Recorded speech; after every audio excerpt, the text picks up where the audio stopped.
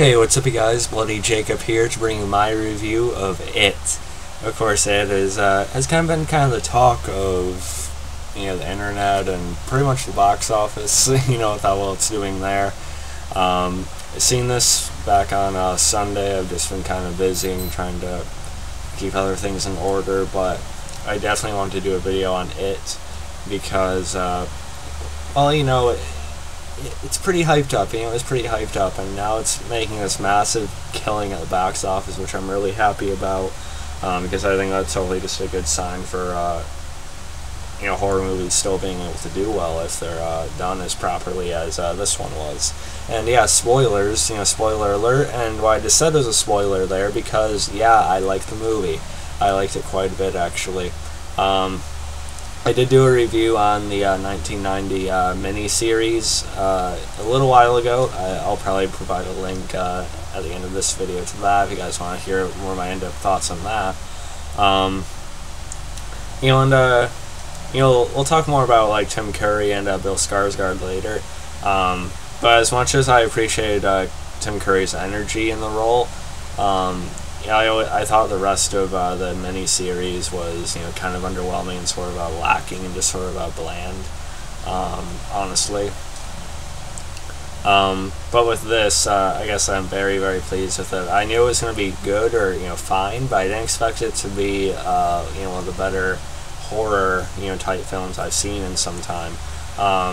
Nor did I expect it to be as good with our regular characters, the kids in this movie.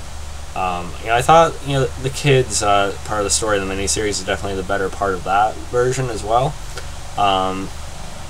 But this one I think actually nailed it even more. Why don't we just talk about the cast right away? I thought all the kids did really, really well. From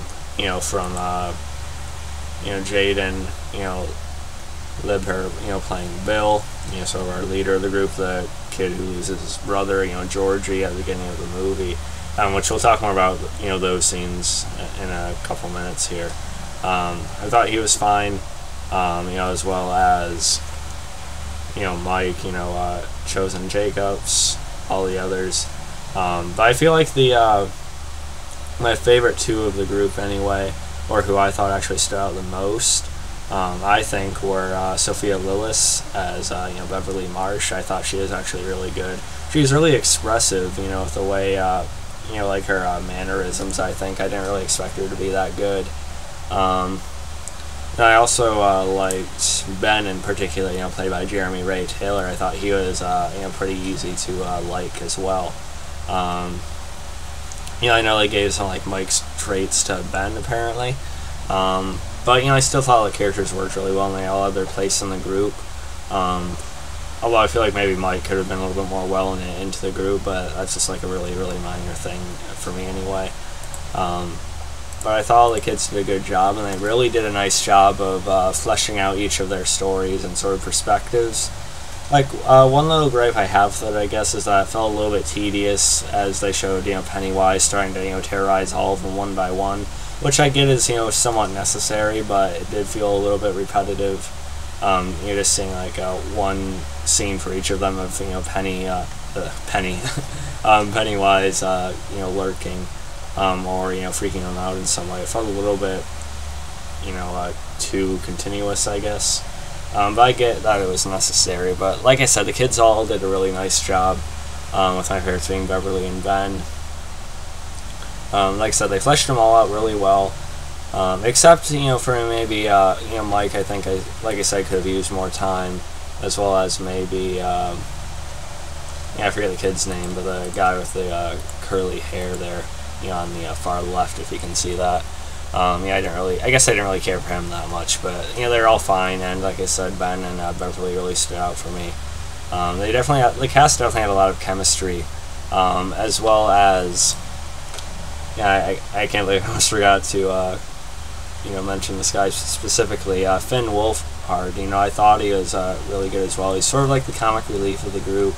Of course, a lot of people know him now for playing one of the main characters in Stranger Things on Netflix. And it was really nice to see him here, too. like, then there's the whole love triangle between, Beverly and, Bill and Ben, which I thought was alright. I mean, kind of expected it, I guess. But it felt a little bit odd with the way they did it at times. I know there's like a controversial scene from the, books in the sewers, but we're not going to talk about that right now. But Beverly, she unfortunately lives with a very abusive father and also has a reputation from some of the, pricks around the school. But when she, when Ben, she has this thing for Bill, actually, but she gets this secret admirer sort of poem from Ben, and she's hoping it's Bill. But when Ben actually kisses her to sort of bring her out what Pennywise had her going through, Beverly sort of returns that, but then at the end of the movie, you see her and Bill share a kiss as well. So it's odd that she's sort of, playing both of them like that, and maybe like her slightly less. I don't know, it was kind of confusing, contradicting with her at times as far as that goes, but it's fine, because how kids are these days, I guess.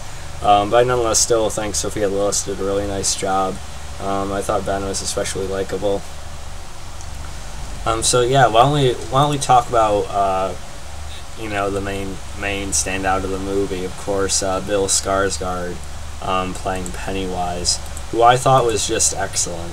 Like I said, I did really appreciate Tim Curry's energy put into the role in the miniseries, but I thought Bill Skarsgård was far superior in this version. Pennywise was, quite a bit more memorable, I think.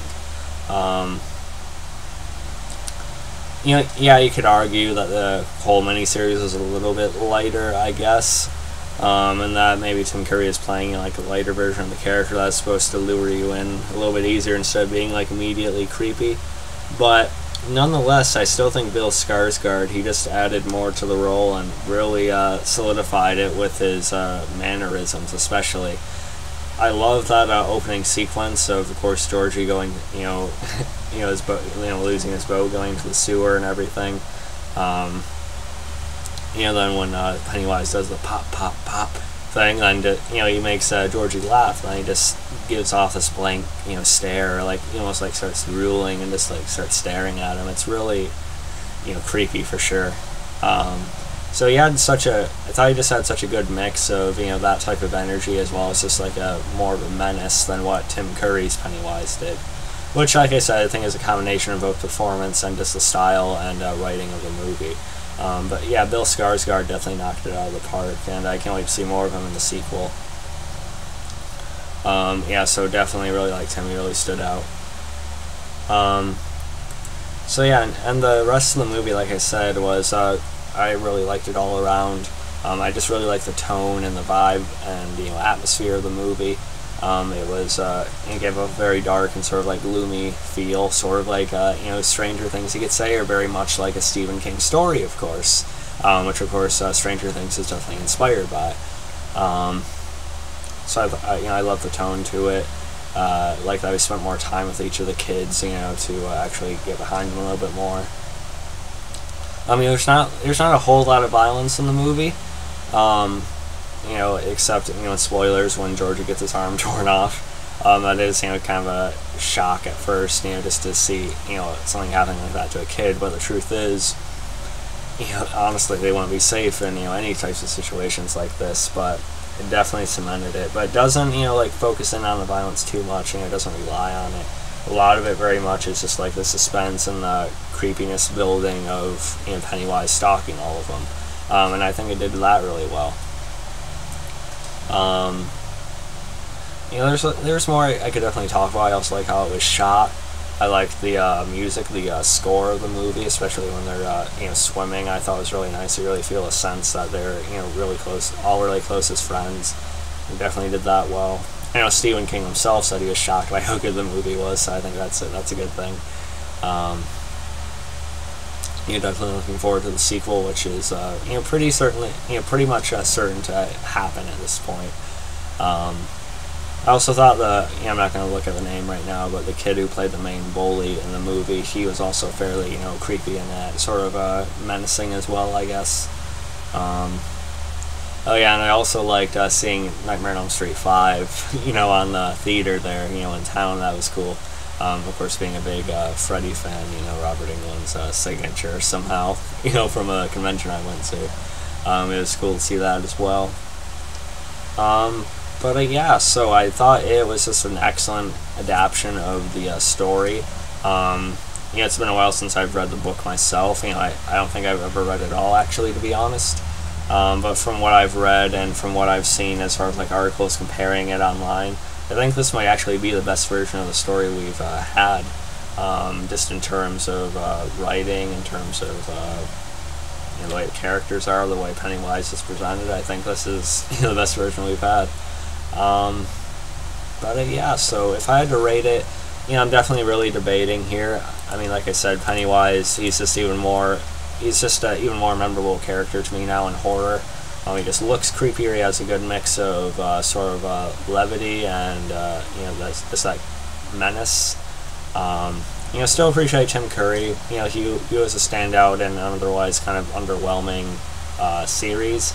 But definitely Bill Skarsgård. The Skarsgård family has a lot of good actors, by the way. We got Bill now. You got Alexander Skarsgård, who I'm not as crazy about as others, but he has his place. And Gustav Skarsgård, who plays Floki on Vikings, great show, by the way. So this whole family is pretty awesome. But yeah, if I had to rate it, I'm debating between an A- and an A. I could probably bump it to an A, I guess. Like I said, I had some like this little minor problems I mentioned throughout, but nothing really too bad. Maybe it was slightly long, I guess. It's a little over 2 hours. It felt a little long, but it definitely did not drag like the miniseries did. So I'm glad they're splitting it up into 2 movies. Of course, that's definitely the obvious move there. So yeah, I definitely really enjoyed it, though. Definitely gonna be buying it when it comes out. So yeah, probably one of my favorite horror movies I've seen in a while too, along with like The Witch and Howl and some of the others I've done recently. But yeah, so follow me on Facebook, Twitter, like, subscribe. I'll catch you guys next time. Peace.